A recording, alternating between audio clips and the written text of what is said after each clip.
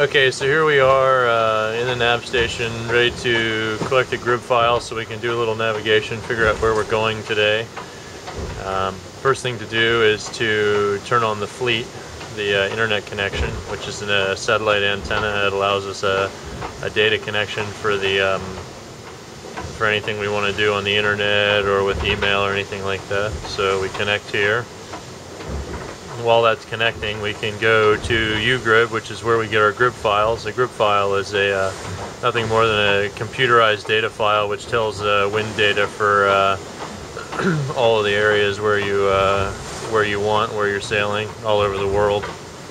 So over here on the left, we select the file that we want, a European model, an American model, whatever. In our case, the European model seems to be generally better down here, so that's what we use most of the time. And then here we select the area on the screen where we want the group file to actually show. And at the bottom there's a readout showing latitude and longitude, so I can figure out how far south and how far east and west I want to go. And then more or less just download the file, and that takes a few minutes.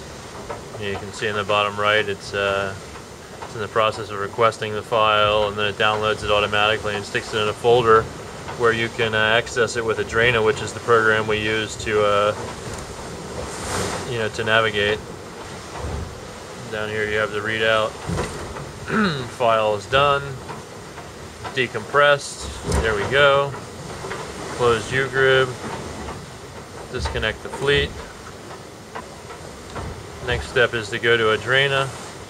This is an old grid file, as you can see if you look carefully, and maybe you see on the race viewer at home. It shows wind arrows, and ours is nice. It has pretty colors. The brighter the color and more yellow, the more wind. Down in the southwest here, there's plenty of breeze. Where we are here, there's still plenty of breeze. As we progress further, the breeze gets to be less and less, and then this is South Island of New Zealand, if you can see the cursor, where there isn't very much breeze. So as right now we have a routage, which is basically virtually sailing our boat through the weather that's predicted, and it tells us where to go, and in this case we're just going straight. So what we're going to do is turn off this group file. So here you have the boat and the South Island, and then we're going to do a new routage. The routage calculates from here to Cook Strait, and we picked a new group file for today. Open that up and then do the calculation.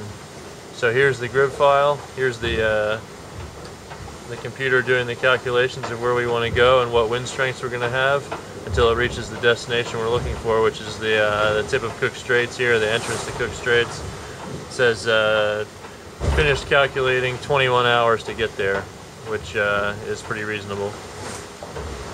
So we zoom out a little bit, we have a better idea. Here's the North Island, here's the South Island, here's us, some of our competitors, Mirabeau here, Hugo Boss here, Renault, Estrella Dam, Group Bell, Mapfre down here, already past the island, and we're off.